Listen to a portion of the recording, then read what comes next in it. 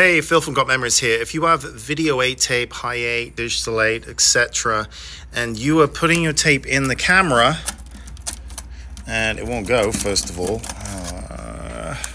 Let's just make sure here. You gotta be careful. You gotta be really gentle with these tapes as well, because this mechanisms down in there, all these little plastic and metal bits and stuff. And if your tape, you're trying to force it in or you're trying to close it, sometimes the stickers on the tapes, if they're over the edge, or if there's stickers on the top here and it's impeding this to peel back, like, let's have a look.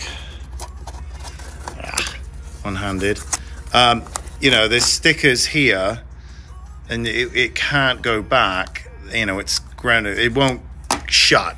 But anyway, that's not the subject of this video, but just a little thing there, because I had some issue shutting that just then, and some people are trying to force it and close it, and it's yeah, you don't want to do that. You want to investigate as to why it's not closing, otherwise you're going to break stuff.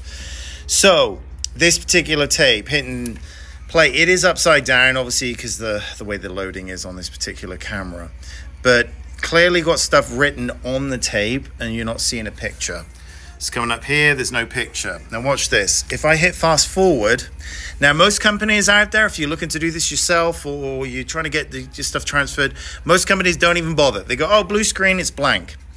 And they put a sticker on it and you're paying for it and they go, bye. And then you get your tape back and it's got, like, you know, all this, you know, oh no, not the birthday party or that Disney vacation, you know. Oh, they're like, no, sorry, can't do anything about it. But look at this. Hit fast forward. You see a picture and let go, and then boom, it disappears. So hit fast forward, you can see it, and then it disappears. Now, most people think, oh, my tape's gone bad because it is 35 years old. What that is more than likely is dirty heads. So the head inside of there, it's spinning right now still, it's got dirt on it from the previous tape, and you investigate as to what's going on. So I've got a head cleaner there, just like this here. These are not cheap. Sony branded, sealed, well over $100 for a cleaning tape, and they only get the ones from Japan. So you let that run for 10 seconds. Sometimes you'll have to do it a couple different times. This one here had I've got kind of my own cryptic writing on things. This one had a new head, 8.6 of 22. So new heads on these, including installation, you're looking at like $250, $300 for a new head. That doesn't include the loading mechanisms either. Those are additional. That's the most common things that go with these TRV 138s or 128s. So this cleaner here, head cleaner from Japan. Let's give this tape a whirl again and see what happens. Okay, and that is just how gently you should be putting it in. That's what she said. Okay, so let's see. No, still nothing. Okay. Yeah, but the picture's still there. So, one or two things. You run that head cleaner again, but just to save time right here, I am going to put this in, but I'm going to put it in another player, because this might need a deeper cleaning, or the head replaced on it. So these are the things that I do here at Got Memories. Like this one had a new head on 8/21. Constant maintenance, these players. People don't understand that. And all of this stuff is in short supply, and it's not cheap. And this is why pretty much all video transfer companies suck, is because they're not putting the money, they're not reinvesting in new equipment or replacing equipment or repairing equipment.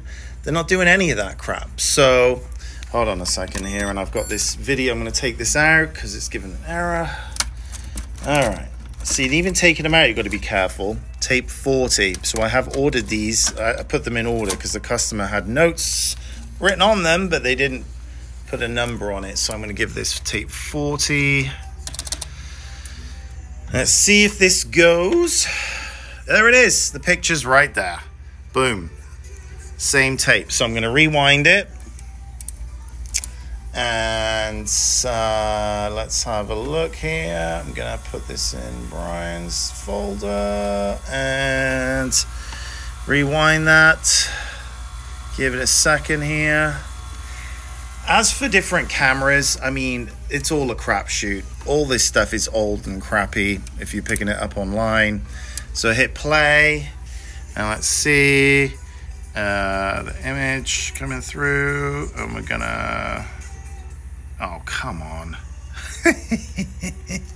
See, and these tapes were dirty and dusty, and I had to clean them, blow them out.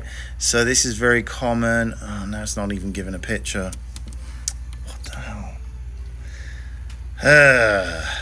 Why is this? Oh, here we go. Sometimes people have not queued up their tapes correctly when they first started to record. Here we go. Okay, this is the beginning of this tape. It's February. So you just said 24th. Just said it right there. This is the beginning of the tape. So there was about 40 seconds of blank at the beginning there, of blue screen. Again, most companies, they just see blue screen and they're like, nah, it's blank. Or I don't know, they just don't do it. Or they record all the blue screen and then you've got 40 seconds of blue screen at the beginning. I start it exactly where the footage begins, and I also trim the back of the footage as well. So